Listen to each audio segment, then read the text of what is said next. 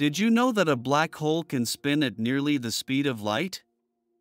Imagine an incredibly concentrated mass, so much so that not even light can escape its gravitational pull. Now, imagine that mass is spinning. When a black hole forms from the collapse of a massive star, it retains some of the star's original angular momentum. As the matter is compressed, the rotation rate increases dramatically, like an ice skater spinning faster by bringing her arms together.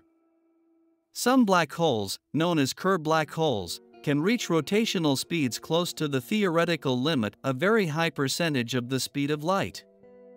This extreme rotation has astonishing effects on the surrounding spacetime, pulling everything nearby with it and warping the very fabric of the universe.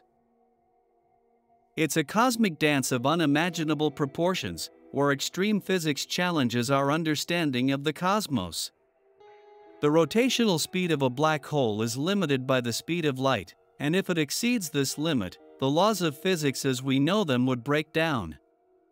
Scientists believe that most black holes spin at very high speeds, but measuring this rotation is an enormous challenge. Different techniques, such as analyzing the light emitted by the accretion disk surrounding the black hole, are used to estimate its spin rate.